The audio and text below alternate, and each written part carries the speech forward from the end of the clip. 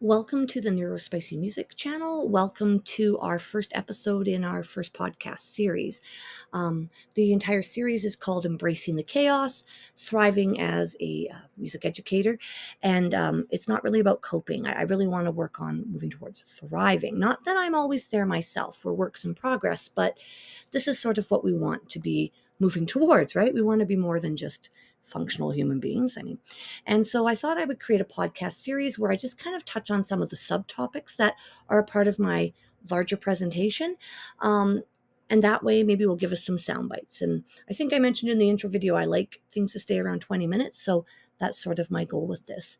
Just thought I'd show you real quick.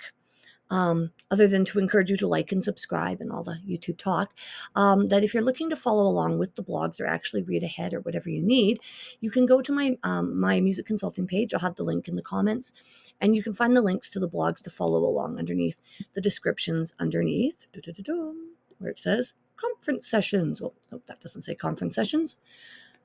Conference sessions. There we go. So you could click here on Embracing the Chaos, and it would take you to the page that we are going to be talking about today, or a few of them. So I had the opportunity this week to present at a conference for the first time, and I've been wondering for a long time if this was the right path for me. I feel I have some things to share, and I'm not just sure if it's a vent or a rant or if I actually had content. And so I went and I did the conference, and it went really, really well. The feedback I got was really validating and encouraging. And so I thought, okay, the best way probably to share this content with a larger audience would be in short, manageable little podcasts. And so the first one I'm going to talk about, of course, being me, I'm not going to start at the beginning with all the context and the fun things. We'll get there. Today, I'm going to start with a topic that we didn't get a chance to talk about at the conference yesterday. It really blew my mind because it was like the one tool I was really excited to show everybody, and then there was 5 minutes left. But if you know me, I like to talk. And I'm also crocheting while I'm presenting with you here today because I don't know, it's just what I do. I'm kind of an obsessive crocheter. I don't know what your guys' special interests are. Last year, my hyper focus was knitting, and I've moved on to crocheting, which is funny because I went from the harder one to the easier one. But anyways, I'm making a scarf. So while I talk and make a scarf, here we go. So the idea of different superpowers as being part of neurodiverse, this is something people struggle with. And I acknowledge that. Not everything about being neurodiverse is awesome. We're by no means trying to say that there aren't deficits or disabilities associated with our diagnoses, but we're just saying that not everything is bad. We can just do things that other people can't necessarily. And as I've, gone through my career, it's often surprised me what comes naturally to me that blows other people's minds. Like when it comes to the creative aspects of putting together performances and coming up with ideas and staging. And I always have some like weird, crazy thing up my sleeve, like, conducting Jurassic Park in the inflatable dinosaur costume. And I've always kind of joked about that just being outside the box thinking, and I didn't really tie it directly to a diagnosis. I didn't have a diagnosis when I first started this journey, but it is, in fact, something that is common in people with neurodiverse conditions. So on my site, if you're going to just flip through, there are a lot of different strengths and gifts associated with different types of neurotypicity. That's not even a word. Different types of, the neurotypical umbrella. So autism here, we've got some ideas. You can scroll through on your own, or we'll talk about this more in a different podcast because there's some really cool things here. But I wanted to just point out that, in fact, we do have some gifts that maybe other people don't, and this helps us to be a little bit more creative. One of the superpowers that comes with our creativity, just regardless of whether you're someone with Tourette's or apraxia or ADHD or autism, tends to be our ability to improvise. And I found an article, and it's from a financial paper, somebody's master's thesis or something along those lines, but it's an article talking about just that flexibility and improvisation. Like when I think of improv, I think of jazz. That stresses me out. I mean, I enjoy it, but I'm like, okay, a B flat, 7/27D. I don't even know, right? Like thinking through chords and things. I'm like, oh my gosh. No, that's not what we're talking about here. When we're talking about improvisation, we're talking about flexibility of thinking and planning. And if you want to go in and read the article, I always have links to my research throughout. But basically, what this means is that we may have a lot of energy and thoughts that aren't to our benefit because we're so busy thinking about other ways we could solve the problem. We might not take the most efficient route to get there. Some of us are able to find that like quickly. Oh, this is a new and creative way. Some of us take the long route, and that's okay. But this whole idea of being flexible as a survival skill, I think, is something many of us can relate to. And I find that although I'm able to come up with a lot of creative ideas, I'm a go big or go home kind of person. So if I don't have somebody with common sense to rein me in, sometimes I get in over my head. I'm very good about going, this is where I want to be. I'm not necessarily going to look at the steps it takes me to get there. I'm just going to leave. I joke that I go confidently off in the direction I'm going, whether it's correct or not. So follow me at your own risk. I tend to present with a lot of confidence. I tend to talk like I know what I'm doing and act such. And yeah, I do, but sometimes I'm not. I'm improvising, right? There's a lot of that flexible thinking. And I need that. I need that space to be creative because I don't know. The only thing consistent about me is my lack of consistency. And that for me has turned out to be a gift as well as a deficit at times.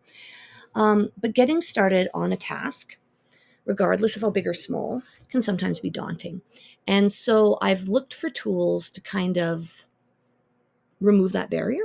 And one of the ones that I found that I think is probably the most powerful that I've seen in a long time, and it isn't just for us who are neurodiverse, right? Those people who are neurotypical will use this too. I think we could share it with our students and friends and find that it has a lot of practical applications. I've shared it with a lot of different educators since I've discovered it, and everybody loves it. So I'm going to share it with you now. So it's called Goblin Tools. And this is the little guy you're looking for. He's kind of cute, isn't he? There's a web-based version and there's also the app. There's a paid version of the app, and I haven't quite noticed what the difference is yet. The free version seems to work really well for me. I'm going to go over what it does, and then we'll do some examples. So the number one thing it did when it first launched was that it had this magic to do breakdown list. So what do you do when you don't know how to do something? So let's think of something that we need to do. It doesn't have to be music related. Maybe we are going to make a peanut butter sandwich, which I'm not going to do because I'm allergic to peanuts, but this is what my brain came up with. So this is what we're typing in. You type it in. Notice also there's the accessibility feature. I appreciate that. The how much do we need? A lot of breaking down? Do we need a little breaking down? I'm going to leave it at the 2 pepper mark today. You hit the add, so then it adds it to your list. You can delete these from your list later with the bulk tools. The magic wand here is what I call this, and you click on it, it breaks it down. It's the breakdown button. So now AI is like synthesizing and thinking, okay, it's going to tell me what I need to do. Now, the fun thing is, what if I don't know how to do one of these skills? It can break it down even further for me. So, well, let's look at we'll gather the necessary ingredients. Oh, so it will break it down. It does have some limitations. It is a little simplistic, but just getting started, this is a good way to start. And a lot of their other tools work with this, which is what makes it more powerful. And it works with them, the estimator. How long do I think it's going to take to make me a peanut butter sandwich? I don't know. Let's find out. Is it going to tell me? I think maybe, oh, there we are. I was going to say 34 minutes and 10 seconds. Okay, maybe this isn't accurate. Silly thing. Okay, well, the way I make things, I don't know why. Maybe I have to go to the store or something in there. Okay, so, not everything's perfect. That's fun. But I use this one mostly for if I wanted to do a presentation and I needed to get an outline formed, I've used it for that. I've used it for students who don't know how to put a reed on a clarinet. I've had them type it into the Goblin, and it's helped them with that. I've used it to create checklists for my own son, for the back door. Just, I need to get started on something. I need to tell you, what if you have to teach a skill that you've never taught before? This could be useful that way. Like, what if I had to teach somebody how to make a campfire? What do I need? Right? So I could do that. It'll break it down for me. I'm not going to use the estimator because who even knows? But it will give me some ideas. Okay. Another great tool on here is the formalizer. This is one of my favorites. This is the thing that everybody needs in their life. Have you ever had a moment in teaching or in life where you need to communicate in writing to somebody and your thoughts are a little bit on the spicy side? You're angry, you need to write a complaint. Yeah, okay. So what am I upset about? And so have you ever done that where you like write the angry email and then delete? This is that, but better. So I could write my annoyed message. I'm like, today I had a student, or today your child said something racist in class and was a pain in the neck. Notice that I'm not being sweary because this is a podcast. Yay for me. Okay, I want to make that more professional, less snarky, more informal. No, I'm going to stick with more professional. How spicy? Well, 3 seems okay. I convert. Today, your child exhibited disrespectful behavior and made inappropriate remarks related to race during their class time. Additionally, their behavior throughout the day was disruptive and uncooperative. That's exactly what I said. They were racist and a pain in the neck. But it's said in a much kinder, gentler tone. I wonder what it would be like if it was less snarky. Today, your child made a comment in class that could be seen as inappropriate or insensitive. They were also a bit disruptive. Oh, I'm being really nice. More passionate. This is fun, sorry. I get amused by the smallest things. It's got to think about that one because that was a pretty passionate statement. No, it wasn't. They don't know me. Oh, wow. This is like more dramatic. This is fun. Today, to my utter dismay and heart-wrenching despair, I witnessed my beloved child, the very essence of my existence. Oh my God, you can't make this shit up. This is great. Oop, there goes the sweariness. All right. The poignant revelation struck me like a hammer to my chest. Wow. Okay. This is my new favorite thing. I'm just going to go through and make everything more passionate. This is hilarious. The fragile tapestry of my hopes and dreams, staining it with an indelible mark of shame. Oh, the excruciating. Oh my goodness, I'll spend all 24 minutes and wow. Okay. Yeah, okay. So you see, there's some things we can do with this. The judge. The parent responds to your email. Can you imagine if you sent that other one? That's hilarious. So the parent responds, and I don't know about you, but catastrophizing or immediately going to the worst case is kind of my mindset. I'm working on it. I constantly say that. I'm working on it. I'm always working on everything. But I am. It's, am I misreading your tone? It's an autism diagnosis. Yeah, probably am. So I copy paste it in, or I can speak it in. Again, I like the accessibility feature. I ask it to judge and it tells me, should I be offended, right? So that's super helpful. The estimator, which we've discovered is not super good, but maybe if we adjust the spiciness. How hard is it for you to focus on the activity? Oh, that's a good question. Maybe if it's not hard, let's try that. So I'm going to make a sandwich. It can't possibly take me 30 minutes to make a sandwich. It would take my 11-year-old 30 minutes to make a sandwich. 5 to 10 minutes. Okay, yeah. So, but my 11-year-old, because like his neurospiciness makes mine look like it doesn't move. 5 to 15. Okay, so this is a little bit more accurate. I don't know why it was being weird over there. Do it in here. Okay, the compiler, this is for brain dumps. If you're like, I have to do this and this and this and this and this and then this and this and this, and then you hit it, turn it into tasks. That's nice. And then the chef. Another thing that everybody can use, type down any ingredients you happen to have in the kitchen. So what have I got tonight? Well, I already know what I'm making, but I have pork chops and I have mushroom soup. I'm not putting in any punctuation. Let's see what happens. I have pasta. I have garlic. What's going to make? This is your dance break. Slow today. It's thinking. There's lots of options, apparently. It's going to make creamy mushroom pork chops for me. So there we go. And then I can take it and I can add it just immediately to, let's get this out of the way, the send result to the magic to do. Right? So they're building more integration between the tools that they have within the site. It's a work in progress, right? Okay, here we go. Here's my recipe in point form, which I actually prefer. And if I had any questions, I could ask it to break things down for me further. not going to ask it to estimate time. But okay, goblins. This is a tool that I can have open in a tab on my computer that I can refer to throughout the day. It's something I can send students to. It's an app I have on my phone. I'm really enjoying Goblin Tools. I give it 5 stars for meeting needs and getting things done. I give it 3 stars for the estimator because that was not right. I give it 7 million stars for the making it more passionate thing because that made my life far funnier today. So kudos to Goblin Tools. It works through AI, which we are all familiar with from the many movies that have warned us about AI, and well, people just don't learn. We don't learn from history. Why would we learn from movies? So AI for teachers. I know there's a lot of conversation about the appropriateness. I use it to get myself started.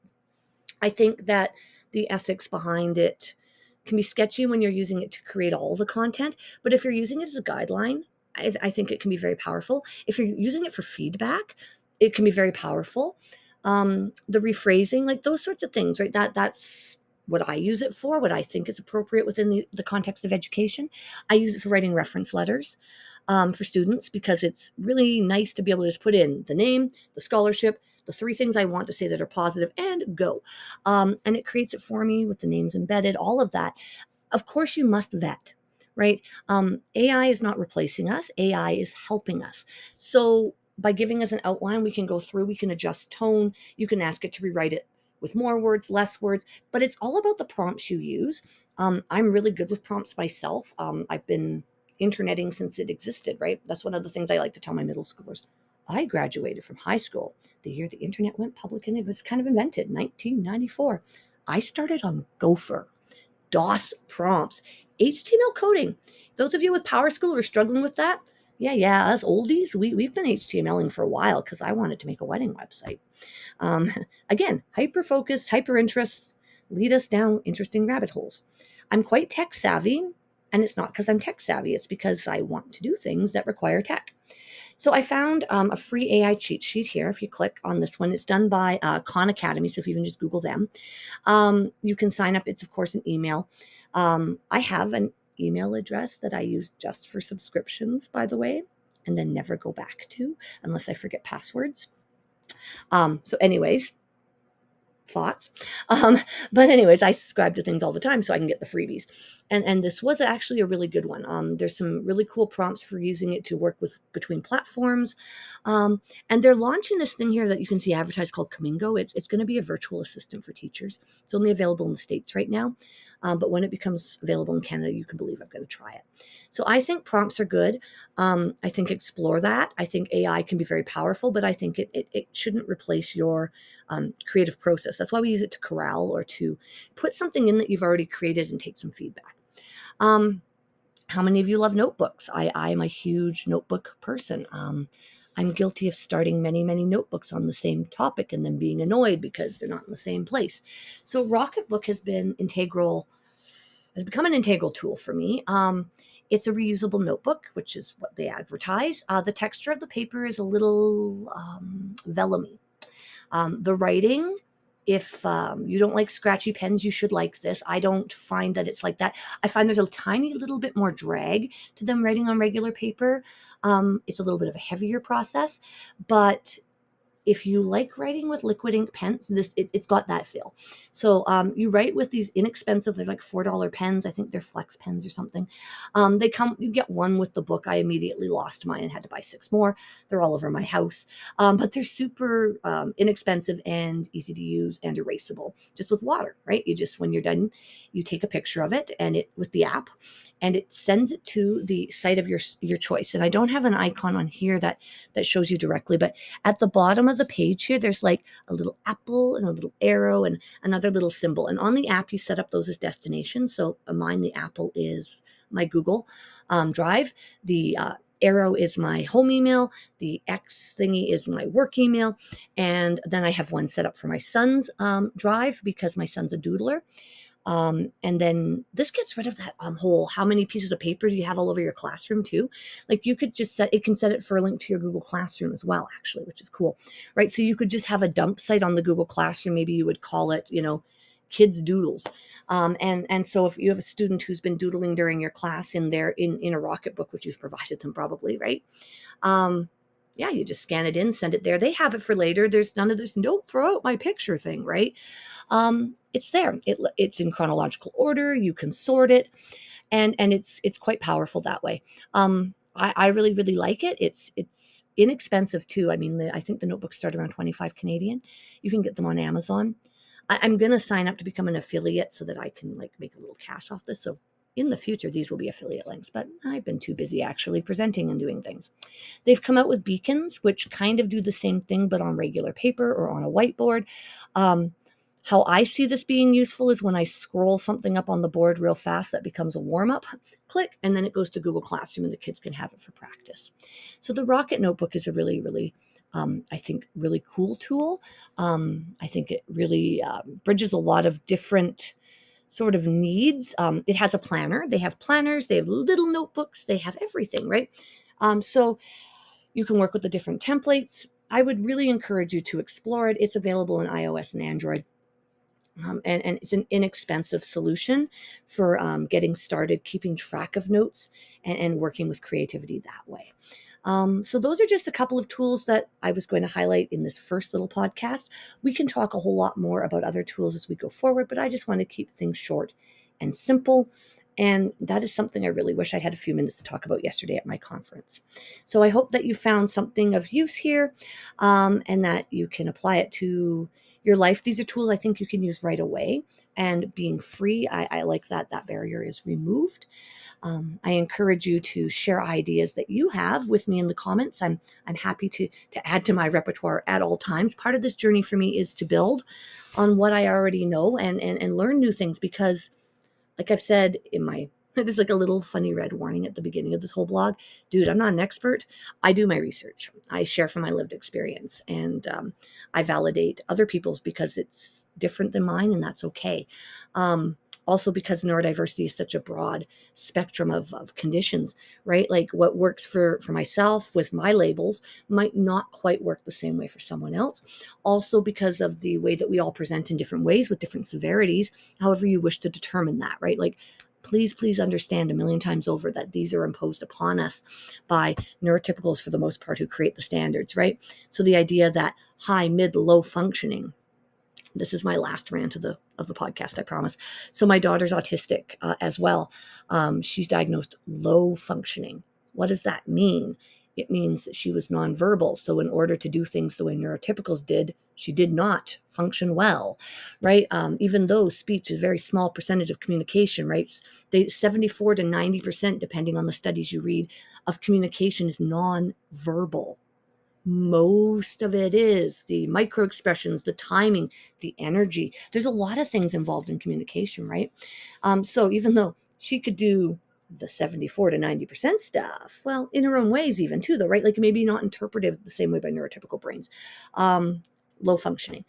I'm verbal. I'm incredibly verbal. I'm sorry. I'm not sorry. I just talk. I have good eye contact. I have other skills that come to me a little bit more naturally than other people with autism. So I'm considered high functioning. Basically, that means I can trick neurotypical people into thinking I'm okay more times than I can't. But it still leaves me with a constant sense of this is not enough. This is not right. Oh my God, I am screwing this up still. And I'm hoping that through doing this podcast, maybe I find a way to lessen that a little bit. The self-talk thing is something I'm also on a journey with. And, I like validation, don't we all? And presenting yesterday was very much that for me. Not just so like ego validation, because yeah, but no, more like, okay, yeah, I have something of value to say, and watching other people's eyes light up in the room and the nodding in the comments after. Okay, yeah, what I have to say has value to you, and you will find it helpful. And so, on my journey to be who I wish I'd had, this is the goal. So thank you very much for your time. If you liked what I had to say, please like and subscribe. More content will be coming on a irregular basis. I wish I could say every Friday, every Saturday. Yeah, that's hilarious. Yeah, no. The only consistent thing about me is my inconsistency. Let's celebrate that, because yeah, it's just a part of who I am. And I'm almost 50, and it's on the list of things I've decided that, yeah, screw it. I'm not changing it now. Um, I'm just going to roll with it because 0 to 100 has always worked for me. And I think the fact that I've never died, yeah, that doesn't reinforce the maybe I shouldn't do it again thing. It is what it is. But if you like my rants, my vibe, what's going on here, please like and subscribe. Please share. And please comment and follow me on the other socials. I'm happy to have you here. I'm happy to help you and share any resources I have. And reach out with your questions. Be kind to yourselves. I'm going to try and do the same. Be kind to each other. And let's share what we know, because that, I think, really is the answer to well, feeling like maybe we fit in a little bit better in this crazy, crazy world. So enjoy your Neuro-Spicy day, and I will see you next time here on our podcast.